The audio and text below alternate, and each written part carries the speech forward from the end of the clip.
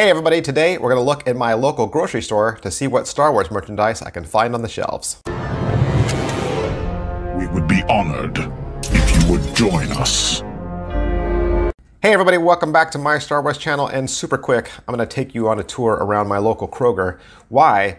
Well, because Target and Walmart usually sell out of a lot of Star Wars stuff, and the Star Wars section is usually down to like only a single peg hook or two. And if you go to a grocery store, it's kind of a forgotten place. And granted, yes, it's picked over. A lot of these peg hooks are pretty empty and you have the same figure on every shelf. But, you know, if you're kind of having that itch to go and buy some new Star Wars stuff to add to your collection and you don't know where to go, I would head over to the grocery store. Now, granted, they're probably going to have a lot of the child, right?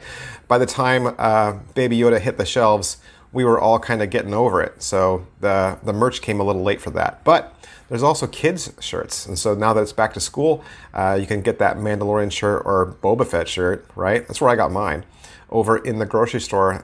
They have a lot of great toys and clothing for kids, especially the younger kids. You want to get like toddler clothes, of course, they've got that. And don't forget, you can always head on over to the puzzle section.